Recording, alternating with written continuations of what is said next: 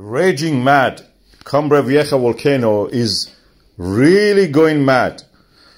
It's very similar or more powerful than the oxyacetylene torch cutting through the metal.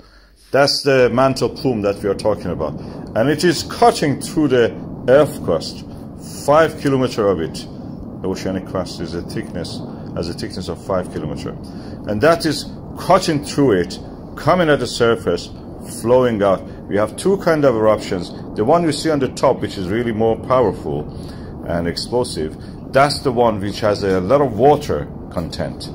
Either it's introduced through the fault line or it just has more water, the differentiated magma, the top part of the magma. The one that is flowing down, as now we have a new development that is flowing also toward the, instead of left, is flowing also toward the right.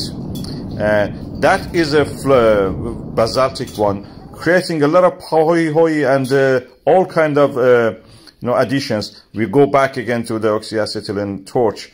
That's the way it is now. That's the hottest spot coming from the core of the earth to the mantle